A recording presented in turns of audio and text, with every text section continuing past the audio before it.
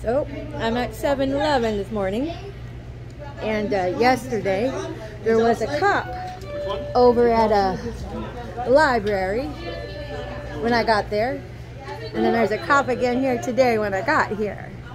What are the chances? Do you think that was, you know, to help institutionalize a paramedic run out of a job because of this gang stalk and gaslighting national syndicate?